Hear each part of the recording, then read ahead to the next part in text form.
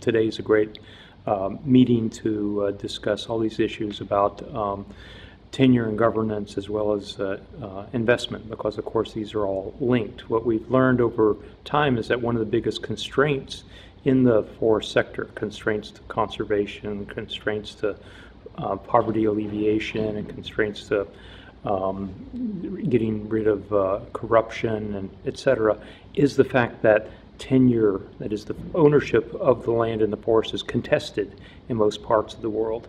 So that means that in most developing countries, you still have a situation left over from the colonial period when states, governments, claim ownership over, let's say right now it's about 75% of all the forest. And that's despite the fact that in almost all of these forests, indigenous people and local communities live. So the fact that that ownership over land and forest is still contested between these local people and the government undermines our ability to bring solutions and sustainable investment, and it undermines our ability to reach scale. So RRI, the Rights and Resources Initiative, is a coalition that started about 10 years ago. It's a coalition of now 14 organizations that are collaborating with each other to focus on this issue of tenure reform in forest areas. And the coalition includes some research organizations like CIFOR, ECRAF, and a few others. It includes some human rights organizations like the Forest Peoples Program. It includes the indigenous peoples organizations like Teb from the Philippines, as well as conservation organizations, forest trends, etc. So it's a diverse mix of organizations that all have an interest in securing property rights. Now we're now in our 10th year. It's kind of amazing. Had a lot of impacts, helped move the needle in China and Indonesia, Brazil, a number of countries. We've helped on advancing tenure reforms, legislation, and securing community rights. So it's all good. But nobody's happy yet because we've not gone far enough, and there's still so much more to do. So several years ago, when we conducted an internal evaluation of RRI, we identified that, look, we've got to start going beyond just the coalition. We've got to start engaging the private sector. We have to be much more creative at developing new instruments and new approaches to attract and incentivize private actors to become positive players. We also have to kind of find new ways to reach out and engage governments. And so there's two new instruments that we've created just over the last few years, and that's what we talked about today. And we presented products from those new instruments today.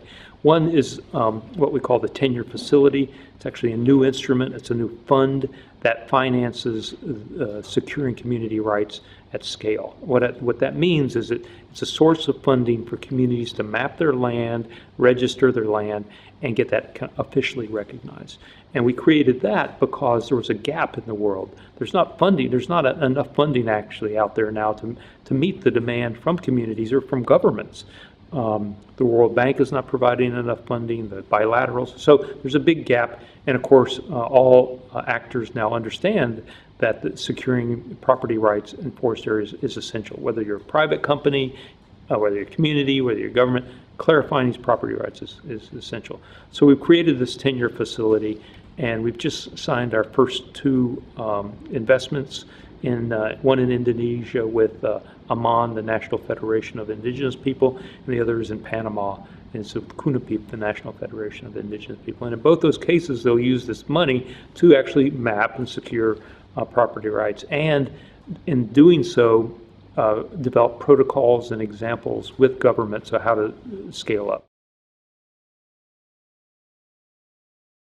This is new guidance about how private companies should acquire land. How should they either rent land or purchase land, or how in developing countries in rural areas and kind of where there's forests and kind of other common lands. So we developed this tool with what's called the Interlaken Group. It's another instrument that we've created.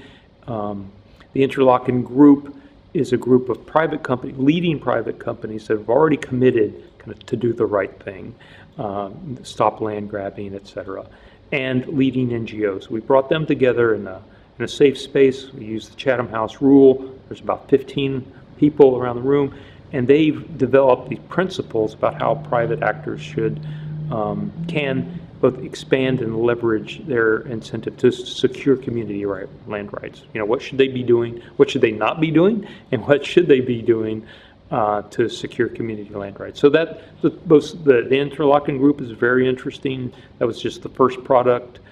They have a number of other products in the pipeline, and that's Nestle, Unilever, Olam. Rio Tinto has been involved in that group from the private side. And on the NGO side, Global Witness, Forest Peoples Program, Oxfam have been involved, and a few other NGOs. So that group is unique because it's individuals from leading institutions and able to move very quickly on reaching agreement. And since we've adopted the Chatham House rule, they get very technical, very sincere discussions.